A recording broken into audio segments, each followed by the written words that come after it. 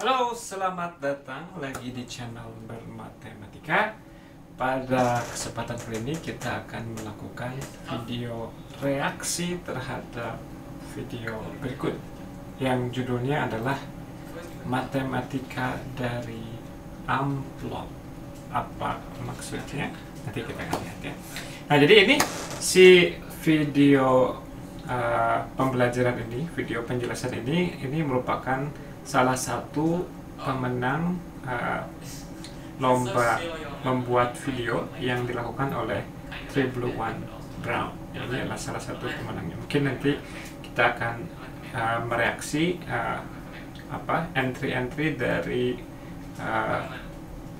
peserta yang lain ya, masukan atau video-video submission dari yang lain. Untuk kali ini kita akan menonton video yang ini. Mari kita saksikan bersama-sama. Ini adalah video reaksi pertama saya terhadap video ini ya. Oke. Mari kita dengarkan.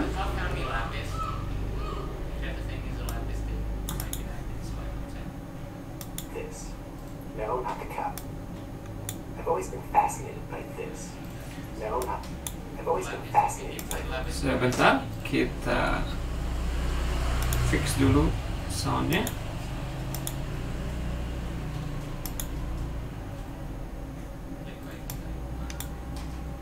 I've always been fascinated by this. No, not the cup, inside. Okay, it's empty. See that? There at the bottom. That little bit of light. That shape that it makes. This could have easily just been like a single point of light or not really focus into anything. But instead we get this little heart-shaped Curiosity. I think this is amazing. It's a highly underrated facet of reality. Why is it that shape? And what shape is it exactly? To answer that, we need to talk about a person on a sled. Have you ever played line riding? It's a game where you can draw lines and a little person on a sled will ride on top of them. Whee! Instead of the usual game where you just try to make a cool course to sled through, let's play our own and restrict ourselves to a goal of going from here to there while making as smooth and uniform of a curve as possible, and only using straight lines. How do you think you might do it? Just connecting these points with one straight line obviously won't cut it. This is far from smooth. The problem, of course, is these little discontinuities where two lines connect. So obviously we're going to need more smaller lines to approximate a smooth curve. If I just, go for it and start drawing small pieces towards a curve, well, it kind of works, but my curve shape gets really weird. I sort of lose track of where I'm going. I end up going too high or too low or just being inconsistent. Really, I'm just bad at eyeballing things. I have bad eyeballs. Okay, well, here, let's take one of my bad curves. What if we were to take each segment in here and extend it out in both directions? Well, notice the extended parts stay underneath the curve we're making. So doing this doesn't actually affect the sled. We end up with a sort of regular pattern of lines on the sides. Now here's the trick. Let's go the other way. Start with two lines representing the inbound and outbound paths. Connect the top of the first to the bottom of the second, then just below the first to just above the other, and so on and so forth. And what do you know? We get a pristine curve. Much smoother and more consistent than when I freehanded it. Plus, we have easy control over the incoming and outgoing directions from the lines we started with. What's going on here is surprisingly interesting. It's worth exploring the maths behind this and how it relates to the shape we saw in the coffee cup earlier. We've stumbled into something called envelopes. Envelopes. To talk about envelopes, let's talk about curves. We can represent a curve implicitly as a function of x and y. F of xy equals 0. For example, a line looks like x plus y equals 0, a parabola like y minus x squared equals 0, and so on.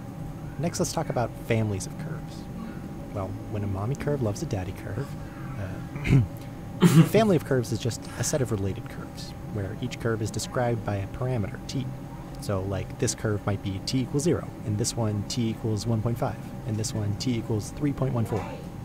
We can make our implicit function give an entire family of curves by adding a parameter t. So f of x, y, t is equal to x plus y plus t equals 0. That would be a set of lines. Plugging in a t gives you a new line again, f of x, y equals 0. Here, gini pakai pause. Saya jarang pakai spacebar. nanti kita cari tahu dia bikin animasinya pakai apa ya. Kayaknya mungkin dari saya salah lihat atau apa, kayaknya disebutkan pakai Desmos gitu. Saya nggak pakai Desmos terlalu ini, cuman lihat-lihat aja. Here it would shift up and down. Okay, now we can really talk about envelopes. The envelope of a family of curves is itself a curve, which is tangent to a family member at every point. So we take a family of curves and we produce a new curve out of it. Our trick from before is exactly this. Here, the family of curves are the lines we drew.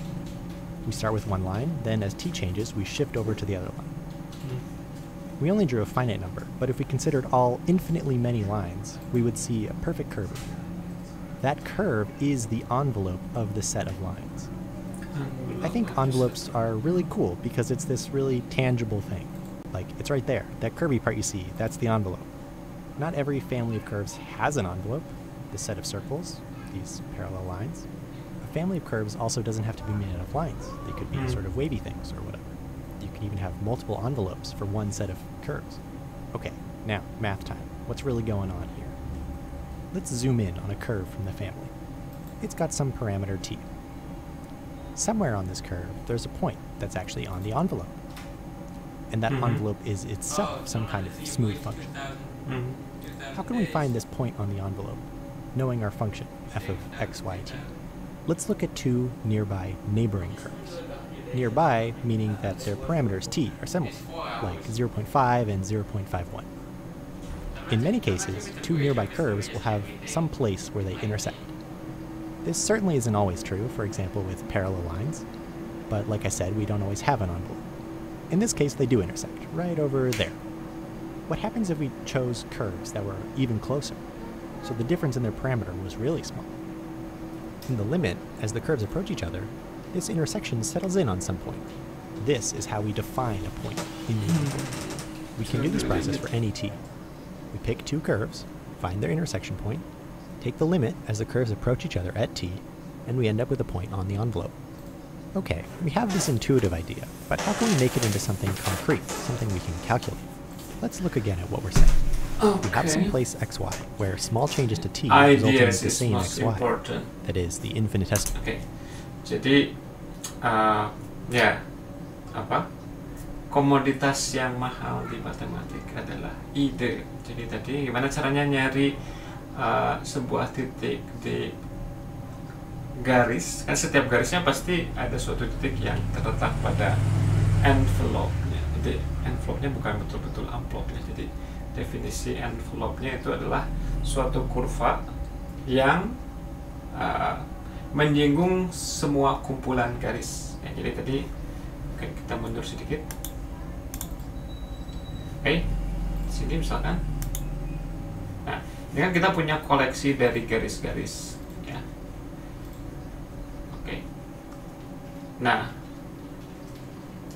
ada sebuah kurva yang menyinggung semua garis yang kita buat tadi. Ya kurvanya ya nggak betul-betul ini sih. Maksudnya kita dengan sekian banyaknya garis sebetulnya kita belum punya kurvanya, tapi udah kelihatan bentuknya seperti apa. Kalau kita ingin mendapatkan kurvanya betul-betul, kita harus bikin lebih banyak titik-titik lagi, lebih banyak garis-garis lagi gitu ya. Nah tadi katanya untuk setiap, mungkin pertama dulu bahwa nggak semua kumpulan garis memiliki envelope ya. Misalkan tadi kalau garisnya semuanya paralel gitu, nggak ada kurva yang menyinggung semua garis yang paralel tersebut. Nah ini dia mempertanyakan kalau kita punya suatu garis gitu, gimana caranya nyari titik yang terletak pada perpotongan garis ini dengan si envelope, atau dengan kata lain, di mana sih titik singgungnya dengan si envelope itu. Nah caranya ya pakai ide limit. Kita cari dua garis yang parameternya berdekatan, kemudian kita taruhlah parameternya dalam t, kita buat t-nya mendekati 0. Semakin dekat maka garisnya semakin akan berhimpit ya. Nah tempat irisan kedua garis ini ketika parameternya semakin menuju 0 maka si titiknya ini akan menuju titik singgung. Itu kira-kira idenya. Kita fast forward lagi. A point in the envelope. We can do this process for any t. We pick two curves, find their intersection point, take the limit as the curves approach each other at t, and we end up with a point on the envelope. Okay, we have this intuitive idea, but how can we make it into something concrete, something we can calculate? Let's look again at what we're saying. We have some place xy, where small changes to t result in the same xy. That is, the infinitesimally adjacent neighbors are intersecting there. If you know calculus, then you might see what's about to happen. If not, bear with me, you already have the crucial intuition. So if for this xyt, small changes in t result in small changes in x and y, well, we're comparing a small change in f of xyt to a small change in t. That comparison, that's a derivative. More specifically, the partial derivative with respect to t, since we hold xy constant. So when the partial derivative of f with respect to t is 0, it means that changes in t don't change x and y at all, which is to say that the infinitesimally adjacent curves are intersecting. The partial derivative gives us the specific relationship to describe x, y, and t where this happens. The math backs us up on this too. We can take two curves with parameters t and u, rearrange their definition, then take the limit as u approaches t, and we see the definition of the partial derivative.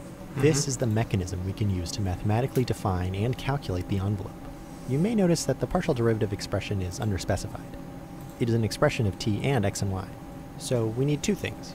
The envelope is the curve that satisfies both f of xyt equals 0, which is saying it must be on a member of the family of curves, and the partial derivative of f with respect to t is equal to 0, as we just derived. We call these the envelope conditions, the conditions needed for a point to be in the envelope. You can use these ideas to actually calculate the specific envelope for a family of curves. I won't go into math too much, but let's lay out how this would look for our lines from before. First, we define our family of curves. Here it's a bunch of lines whose slope depends on t. Next, we take the partial derivative with respect to t. Now we apply the envelope conditions. We set the partial derivative equal to 0, and consider the original definition of the family. Finally, we just solve for the curve. For this example, we get the expression of a rotated parabola. In fact, this example is exactly equivalent to a quadratic Bezier curve, if you know what that is. This is itself pretty cool, but let's keep going. Finally, we return to the figure at the bottom of the coffee cup. It may not surprise you to learn that this too is the envelope of a family of curves. Envelope apa? Each ray of light traveling in a straight line is a member of the family. When rays reflect off the curved wall, they are reflected in such a way that certain rays will intersect. Now this intersection, it does in itself produce light. Photons pass right through each other, basically. But you probably have an intuitive understanding that rays of light will be brighter when they converge. Think of a magnifying glass. It's converging rays from the sun. So if we consider nearby rays of light reflecting off the coffee cup, they will produce the brightest spot where they intersect. That's the shape we see, because we most easily see the brightest part. This is called a caustic reflection of light. And it should be very clear how this relates to envelopes. We even have all the tools we need to calculate what this shape is. We can use geometry to find what these reflected lines are, and how they relate to a parameter t. They look like this.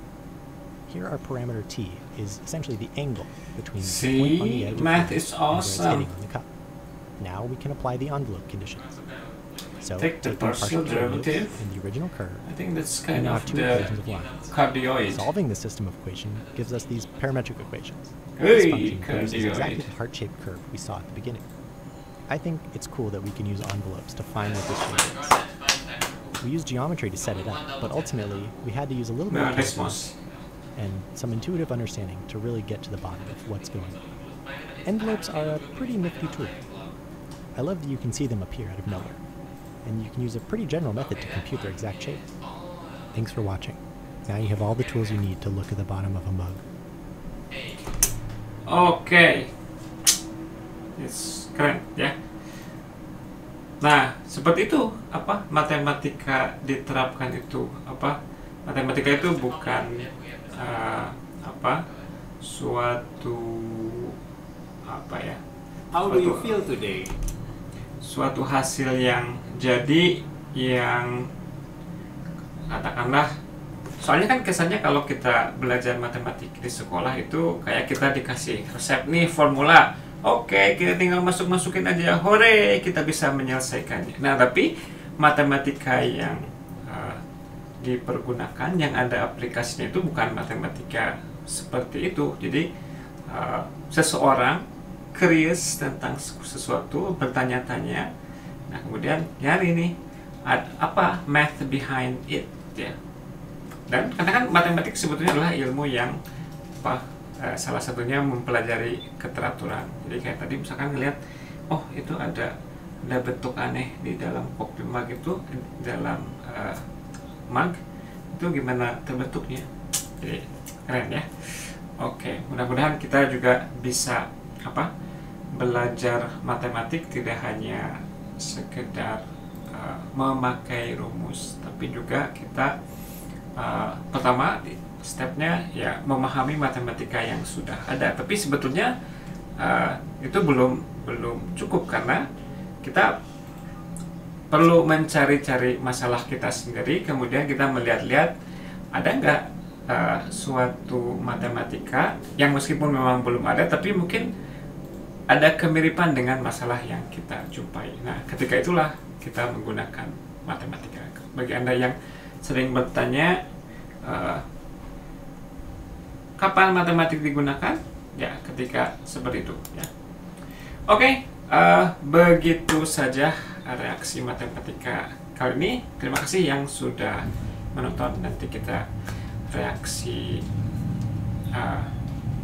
matematika yang lain yang muncul di media sosial. Terima kasih atas perhatiannya. Tetap selalu